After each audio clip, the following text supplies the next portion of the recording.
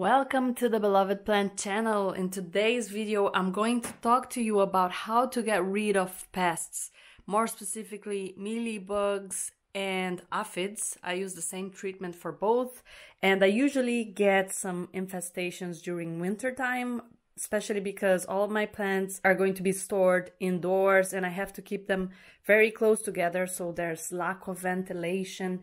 And I have a very precious collection here in my office where the infestation actually is. Loads of rare plants and tropical plants. The infestation is in this corner at the minute, but if I don't take care of it, it will spread. As I like being upfront in these videos, it's two things that I'm going to show you how I like to apply. One is isopropyl alcohol or rubbing alcohol, 70%, and neem oil. I make a mix and I'm gonna give you the recipe or the ratio that I use. Basically, we use this to kill whatever insects we can see. Whichever insects are touched by the alcohol are going to die, but anything that is not touched won't die. And this is something that is soaked up by the plant, and whichever insects we haven't seen that eat the plant will die off, and this is toxic for them. This is one of the plants that I've been treating for a while, so I'm always on the lookout for any new bugs here, and that's how I found a few. You will see that they are very tiny.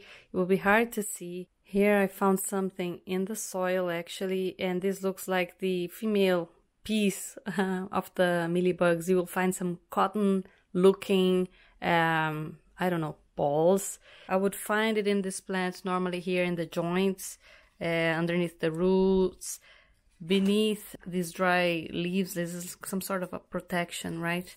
You're gonna need a spraying bottle, or you can also use cotton buds, something like this, to remove whichever bugs you have. It depends on how big the infestation is. Again, this is alcohol, highly inflammable. I trust that I'm talking to adults here. Do not touch the bugs if you can, because especially if you have many plants in the house, you will carry these around. You don't want that to happen. There's something tiny there as well that you can barely see. This is a baby one. Here it is.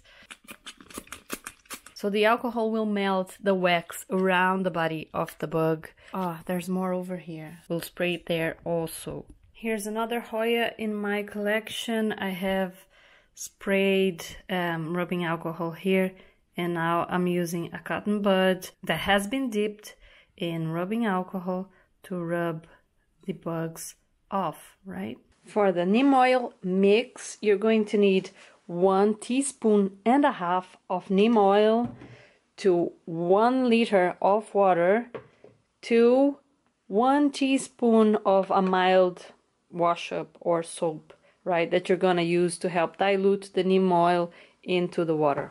I've done half recipe, so half the ratio I gave you. Can you see here? The oil and the soap. You just shake it and spray it in your plants for prevention. I don't love the smell, but it's not too bad. If you apply neem oil mix to your plant, just be aware that direct sunlight and neem oil do not go well together. I just want to show you what can happen to your plant, but with my example, you just need to keep in mind that this is an anthurium. It's a plant that does not like direct sunlight for many hours a day already.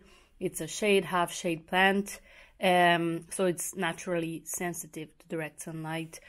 And with neem oil, you would get burns. You can see that many of the leaves are deformed. This is because of the bugs that I have here. There's nasty bugs. So new leaves will be only half of it grows, the other half doesn't. Well, the reason being the bugs, right? These are the inner side of the leaves, and the bugs would be eating them from this side especially. The plant will make it. It's just temporarily not looking great. So in this scenario here where I said I know the infestation is here, what I would do is I would treat these plants with the isopropyl alcohol where I see the bugs, and I would put the neem oil on them, but I would put the neem oil on every other plant as well, just to be sure. And of course, always keep an eye on them as well.